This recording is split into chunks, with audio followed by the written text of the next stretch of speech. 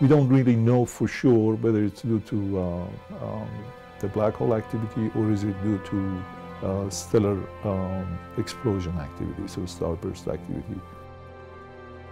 Back in the 80s, I was part of a team to study the nucleus of our galaxy. At the time, we happened to actually find these filaments that are really relatively small scale. They're of the order of 10, maybe to 20 light years length. With the new discovery that we have of the bubble around the center of the galaxy, we think that these filamentary structures are in fact connected to the origin of the bubble. It's almost like a blind man being next to an elephant. You see different pieces, the legs, the hand, the head, but you don't really know there is an elephant in the room.